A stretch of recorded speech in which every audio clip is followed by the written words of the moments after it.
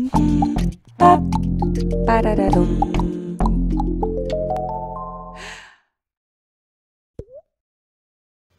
what are the big questions that we should ask ourselves when doing something online? Because you mentioned before, okay, hiring a videographer costs money. Most of us don't have a lot of money right now to pay for that. But what are the key questions you should ask yourself when you make an online video? Don't make it too long. Keep it short, because people on the internet don't have any attention span at all. So I would say, yeah, make short videos. Or I don't know, I mean, it's difficult because I watch a lot of 20-minute videos on YouTube.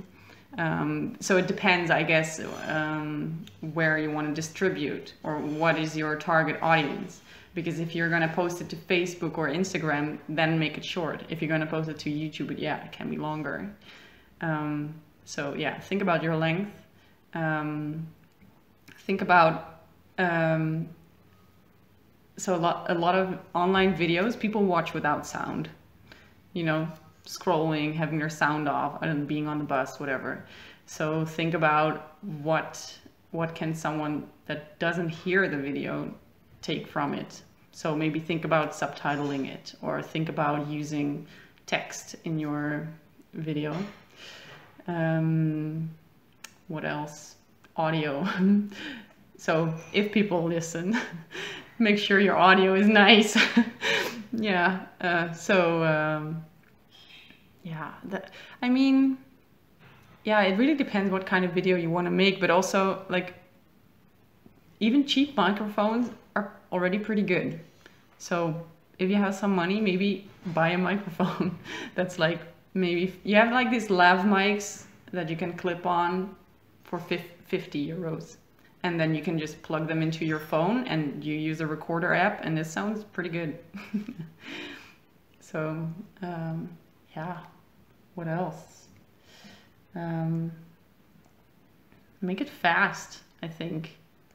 Like, if it's, or also, like, on Instagram and in your stories, don't start, this is a very specific things, but don't start with like a black screen and some text.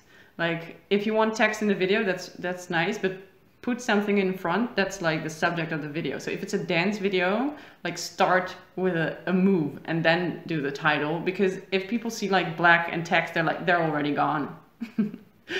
So start with what the video is about immediately, and then if you want to give context, do that after the first 3 seconds. Yeah, something like that. I think that's a few very important and good points already. I have to look through my old videos and see, okay, how many things did I cut myself?